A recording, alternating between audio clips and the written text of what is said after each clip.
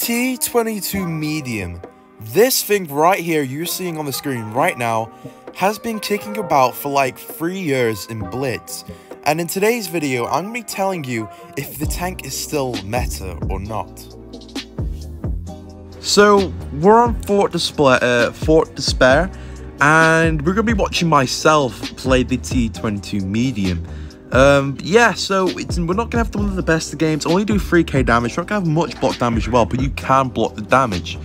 And the armor profile on the T22 medium can be, you can't always rely on it. If you drive the tank, you will know that you can't always rely on the armor profile because you might get a pen now and then, but you still can get those bounces. You mean you're going to see this game, I'm probably going to have a couple bounces. Now that Sheridan will pen me, he's going to pen me right now. There we go, he's going to pen me there.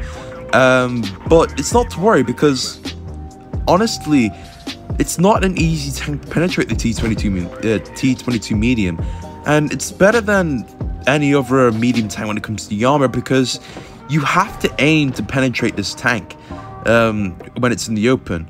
Unlike a T62A or an OBJ140 when it's in the open, you don't have to aim at all if you're in like a high-pen tank destroyer or something like that.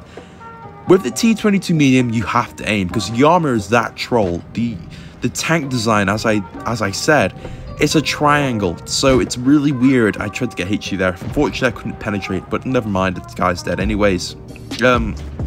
Sheridan gets another penetration right through me, and if you can see here, he got another penetration from that angle onto my upper plate. But if I were facing him, he would have bounced me. So I think I could have tried to angle my armor a little bit so I could have got a bounce there.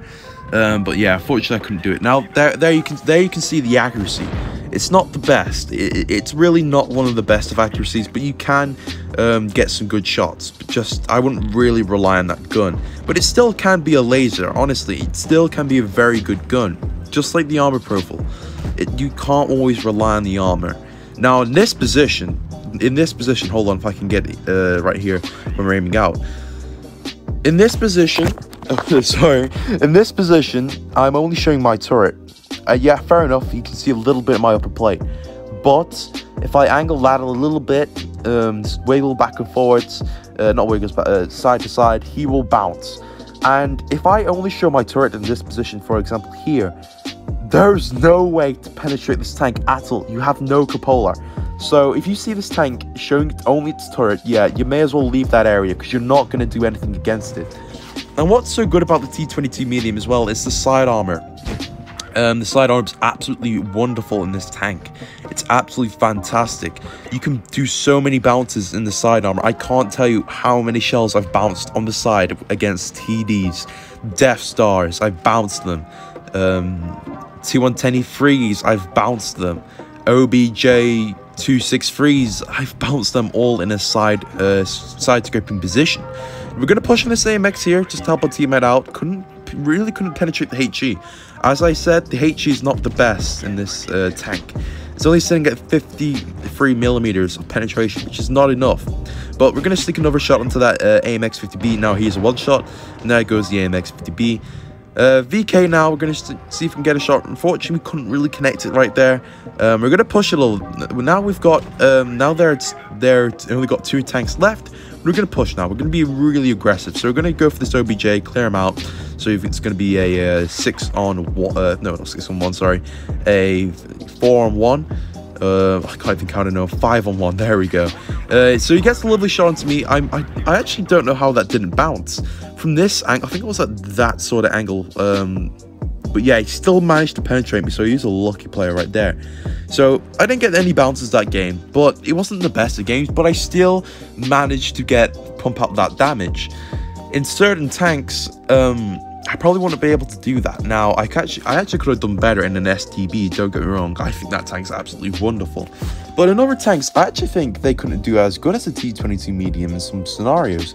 But yeah, it's only be one replay, guys. So yeah, it's going to be enough for today about the T22 medium. If I were to sum it up for you, this tank is still overpowered. It still kicks in.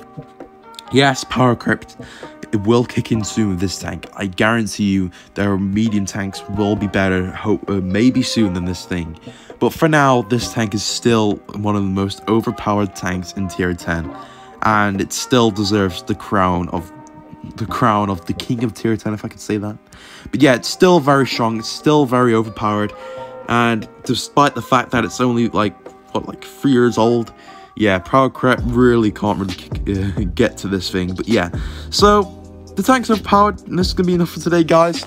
Hopefully you all enjoyed today's video. If that's the case, feel free to subscribe, like, and share. And I'll be seeing you for the next one. Bye bye.